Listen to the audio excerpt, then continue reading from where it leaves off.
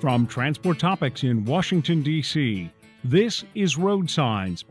And now here's your host, Michael Fries. Thank you for listening to RoadSigns, the podcast series from Transport Topics that explores the trends and technologies that are shaping the future of trucking. In today's episode, let's talk diversity, specifically diversity in the trucking industry and those inclusion efforts that some in the industry are trying to achieve to fill that gap between the driver recruitment retention problem and also the technician problem as well. In this episode, we'll ask the simple question: how can the trucking industry become more inclusive? What do those efforts look like? And how do we define success? To answer that question, we have someone very qualified in inclusion and diversity in the industry. Please welcome to the RoadSigns podcast, April Rye, President and CEO of the Conference of Minority Transportation Officials, or better known as COMTO. April, welcome to the show. Thank you so much for having me. I'm excited to be here. We're excited to have you. One of the reasons why we wanted to have you on, diversity is a often talk about, especially nowadays, an often talk about point when it comes to the workforce in general. And in your space, you are the president and CEO of an organization that ensures the participation of minority individuals, veterans, people with disabilities, minorities, women, and disadvantaged business enterprises. So you covered the whole gamut of that. But aside from that, brief description, could you discuss the role of COMTO and how this relates to the trucking industry? Absolutely. So it's been about 50 years now, over 50 years, that COMTO has been doing this work. And really, the whole goal of COMTO is to ensure that transportation as a whole meets the needs of everyone. And that really is across all modes of transportation, from logistics to highways and airplanes and maritime industry and everything in between. And really that means that the leadership and workforce of this industry has to reflect the community served. And so really that means that we embrace all of the differences that make each one of us unique. And we bring that to our work every day. With regard to our backgrounds and our experiences. And so we have 40 chapters across North America and are proud to have Secretary Buttigieg call us the voice for equity in transportation. So really, we're trying to focus on knowledge sharing and partnership opportunities and networking so that we can share what has been working well and what right looks like in terms of diversity, equity, and inclusion across the transportation industry. Well, it's always nice to get a special designation from Secretary Pete. So that's yes, it's a great tagline. Yes, that is a great tagline. Now that having that the designation and just the work that you do, April, that is the beginning of all this. But when it comes to those the steps, when people, like I said before earlier, when people hear the word diversity and inclusion, lately it's been more of a loaded phrase. Maybe mainly because it's the unknown and it's something you have the people, but the concept itself is pretty abstract. What are those beginning considerations and steps in this particular process when it comes to a fleet becoming more inclusive? I appreciate that, and I just want to start by saying I completely agree with you that word diversity, it's a loaded term, but funny enough, it's always been a loaded term. So anyone in this industry, in this space, who's been working on equity or championing diversity initiatives knows that you can fall in and out of favor very quickly. But really, diversity is about serving the community. It's really about community. That's really what it's about. And that word diversity means all the people who make up a community and how to better serve them. So if you think about getting people to work and having good jobs that take care of people's families, we have to think about all the considerations of people with different backgrounds, what they would need to be able to take advantage of opportunities. And so as we think about being more inclusive and diverse in this industry, specifically in trucking and logistics, we have to think about this from a holistic approach. And it's really looking at the business from all sides. So we have to address the most pressing issues. So if we think about the trucking industry, still one of the top issues facing trucking is recruiting, our driver shortage, and then retaining drivers in the workforce. And from a recent study I saw, 64,000 drivers were needed to really move this industry forward. That's a big gap. And so if we look at where we're at now in terms of actively recruiting for drivers, where are we looking? That's the first step. We have to broaden our search and our net and actively searching for persons to consider a career in logistics. What you had just said, just from past interviews when we were talking about this particular subject, especially with recruitment, and we get to the point of meeting the people where they're at. And I think that's what you're implying. I mean, with that, just sort of looking in those particular areas that have been searched before. But is that a major pain point when you are talking about inclusion to fleets? I feel like it is because, if you think about many organizations and agencies, many people do the same thing that they've always done before simply because that's the process. And a lot of times those processes are not revisited. So if you think about this, if you talk to any organization, any business, and they say, oh, okay, we have a job opening, there's a person who goes to their system and goes ahead and puts that application or that call out to all the places that they've done before, because that's simply the process. Very rarely is that process uncovered. Like, have you ever picked up a rock on the ground and then you uncover it and you see a whole ecosphere underneath that rock, right? There's all these things happening. It's very rare that businesses will uncover their process and take a look at it and say, can we make any adjustments here? So it's kind of crazy to think that you would get a different result from doing the same thing. And that's one specific starting point as organizations think about, where am I looking for talent? Am I just doing the same thing I've always done? Or am I willing to be a little innovative and to be very intentional about putting that same opportunity in a different person's hands? And so thinking about who are the organizations, agencies, educational institutions who may have a more broad network of people to share that opportunity with is a great step one. Yeah, I'm glad that you mentioned that, April. Just for the natural fact when you're in a position to discover a company's blind spot when it comes to that, and but but in doing that, the company of course doesn't see that because I mean it's the blind spot, and when you present this data and information to them, I would ask if it's more of a denial, or is it more of, oh my goodness, we need to take care of this right now? I mean, or is it somewhere in between? It's more of that because remember, we're solving a problem here. We're focused on an issue.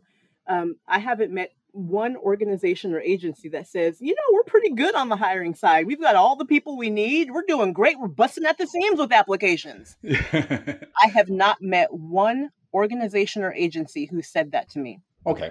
And so that's the fact. We're solving a problem. And so as they say, we're really having a hard time getting qualified applicants for these positions. And we say, hey, have you looked here, here, or here? And they're like, oh, no, I don't think we share our opportunities there. And I say, well, if you do, you'll be shocked at the results. You'll get some new folks. And they say, what? And they're happy. They're excited.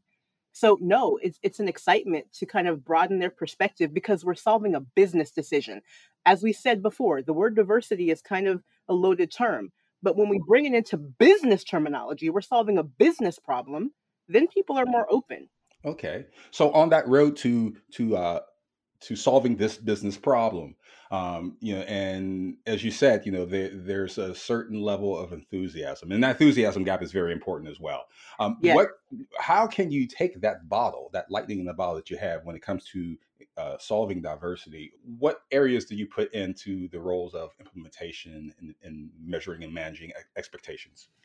So part of that is looking at your process and your results. So if you're trying to fill a gap and you need more drivers, you need more people, and you're doing outreach and you are hopefully having people respond to those applications and you're holding interviews, part of the metrics is, okay, where are the places that we have posted this? How many applicants have we received? Of those applicants, how many got through the first stage, second stage of the interview process? And then what are some of the differences that make up those applicants? What are their backgrounds? How many women did we get? How many persons of color? Did we get anyone with a disability? Being able to use that as metrics, I think is a great way to showcase just how far you're going with that goal. And it's important to make sure, to me, that goals are SMART. And I'm not sure if you're familiar with that term, but it's specific, measurable, achievable, relevant, and time bound. So a SMART goal being those things will ensure that you're going to reach your goals, because just being super broad and saying I just want to diversify our pool of applicants. Okay, that's super broad. But it's until you make that tangible that you can determine if you're moving in the right direction. And the other thing is, once you get people in the door, how long are they staying with you? And are they advancing within their role? Are they able to move into a supervisory capacity, or do they leave within the first year? So being able to take it beyond just the first step as well will help you create processes that will benefit you down the road.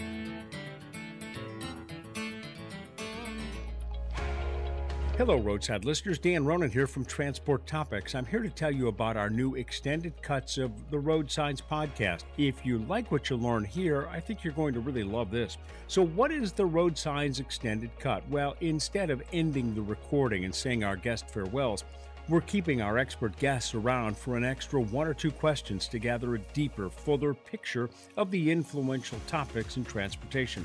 We capture that insight and convert it into a printable download that will help you navigate the latest trucking trends and guide your next business decision.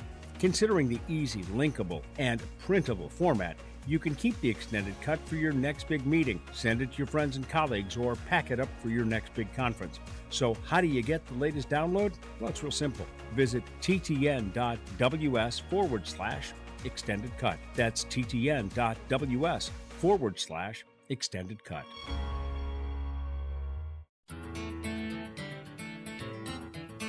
So in that particular process, I mean, you had brought something up, the latter in your answer, where you're looking for the differences. Does do companies have some goals toward having those people having minorities in positions of leadership, or or is it more getting in on the trucking, getting more on the technician level, back office level, and then rising up from there? It's definitely both. So organizations and agencies definitely have goals to diversify their candidate pool and get people in the door. But then there's also interest, which is exciting, for those ones to rise up in the ranks and get into a decision making position. And so, it doesn't necessarily mean that that person is going to be the CEO, but are they in a decision making role? Are they in a supervisory role? It's really, really important. And that means that you have to look beyond just that initial outreach process, right? And it's about making sure that the culture of the organization supports the differences in our employees. And so that can look different in many different ways for an organization. There's no one size fits all. But does that mean that you acknowledge recognized months like Black History Month or Hispanic Heritage Month? Or does it mean that you offer special bonuses and incentives, or benefits for your employees that maybe are outside of the norm, just because it helps to support people, maybe who's a caregiver, or maybe someone who has children, or maybe it's a person with a disability who needs a very small accommodation to be able to do well. All of those things can contribute to a culture of inclusivity that makes a person feel comfortable bringing their full self to work, and supporting their personal responsibilities back at home. April, I want to talk about the challenges in that implementation. But before we do that, I just wanted to ask you, when the disadvantaged business enterprises, what is that designation? What does that entail? Yeah, and so really what we mean by that is businesses that are owned or majority owned by women, persons of color, or persons with disabilities like veterans, disabled veterans. So those organizations are designated as disadvantaged, and they're also pretty rare to have an organization that is led by a woman, by a minority, or a person with a disability. So those businesses receive special designation at the state and federal level. And one of the things that we try to do at COMTO is to support those businesses in really getting their fair share of contracting opportunities, which really strengthens the entire workforce because we know that small businesses, they employ people from their regions and in their states. And people with strong employment make for strong families and for strong communities. So we always look to support those small businesses. So you are supporting the whole ecosystem when it comes to hiring, and having participation by minority individuals. So runs the gamut and all of that with the DBEs. So that's very nice to know, and helpful. One of the things, like I said before, I kind of want to get into the details of just sort of the struggles in implementation. You set out, April, the goals for companies, and you gave us various examples. What are some of those speed bumps that are in the road when it comes to implementation? Well, I think part of it is just understanding some of our employees who are underrepresented, or some of those groups that are underrepresented in our field. What are some of those barriers and challenges? And so, in talking about trucking, we know that women are starting to join this industry a little more than they have in the past, but some of the issues persist. And part of that is really about stereotypes, prejudice, and really safety risks, and having adequate facilities for women in the industry. And so, if you think about this, we're talking about safety risks and a person feeling safe while they're at work and being able to do their work in a safe environment. And so, in thinking about implementation and being able to retain a person who is a woman in the industry, what can be done? Well, is there a way that you can adjust the training? Um, I know specifically as I was looking at a couple of message boards, I don't know if anyone's familiar with the platform Reddit, but sometimes there's some interesting commentary on that platform. And there was a female truck driver who was just talking about uh, how the process of training can be a little awkward because many times the trainees are cooped up with the supervisor over days and weeks in kind of inadequate sleeping quarters and facilities. And so this is one of those pain point areas where can an organization take a look at this? Is there a way to adjust the training process where adequate facilities for sleeping can be arranged? Is there a way to make it more professional where maybe there's a third person who's a part of the training? Or could it be same gender option of training for a person? These are specific areas of pain that could be addressed that could maybe allow for different genders to be interested in this industry. And one person said, if you've ever been a truck driver and you turned on a CB radio, turn it on and watch what happens when a female driver's voice is heard. It's cringeworthy. This is what someone said. So these are some of the things that they have to deal with. And, you know, it really, the most important initiatives are leadership led. So how does leadership respond to these types of things? Are they taken seriously? Are folks treated professionally from all aspects from the top down? Makes a huge impact on folks at lower levels. And really, it's about showing people what right looks like, and it starts from leadership. So those are just some of the things to think about. I'm glad you brought up the safety issue when bringing in women into trucking, and I'm sure there's a nuance for every group that you bring in. Like for example, if you're bringing in just an immigrant who comes to this country, and there's a nuance of communication barrier. So there's those little. I mean, okay, so there's some nuances in that, and I just does that all come down to leadership? I mean, just sort of just handling that problem within your fleet. I mean, because those little nuances, if not corrected, could be huge problems down the line. That's what I've seen. I've seen anytime new initiatives or initiatives related to equity, diversity, and inclusion are implemented across a business or across an agency, part of the salient things that I've seen that are best practices is when it's leadership led and data informed. So if you're getting feedback from your employees at the technical level and that feedback is taken in, it's acknowledged, and it turns into action at the leadership level, it really has a ripple effect across the business. And so when these things are heard that, oh, a driver was harassed over the radio, or, oh, somebody, we had a complaint about a training protocol, is that heard? Is it even acknowledged? And I realized that in larger organizations, there could be several, there could be many, and not every single thing can be addressed immediately. Is it even heard or acknowledged? Sometimes that is 75% of the problem, is acknowledging that it's been heard and that it is being addressed. And so I think sometimes as CEOs and as presidents, we can get a little flustered when we think about the plethora of communications and feedback that we receive, but not every single thing has to have a solution tomorrow. Sometimes just acknowledging that you heard it and that it's on your mind and that you're thinking through the proper solutions can really make a person feel acknowledged. And then as you determine the best way to approach, a solution, it really makes an employee feel valued when they say, you know what, I brought that issue and now look at what they're doing. They're implementing this new training protocol, or there's a new communication protocol, or we're being given this new tool that helps us feel safe. It really makes them feel valued. And that's when you start talking about high retention. Hey, Road Signs listeners. It's your man, Mike Freeze, here to tell you that the call-in lines are open. What does that mean, you may ask? Isn't this a podcast, not a radio show? You're correct, but we found a new way that you can call in and leave myself or my co-host, Seth Clevenger, a message. Leave us a message on new topics you'd like to hear more about, or ask questions you may have about the trucking industry. Give us a ring at ttn.ws/speakpipe.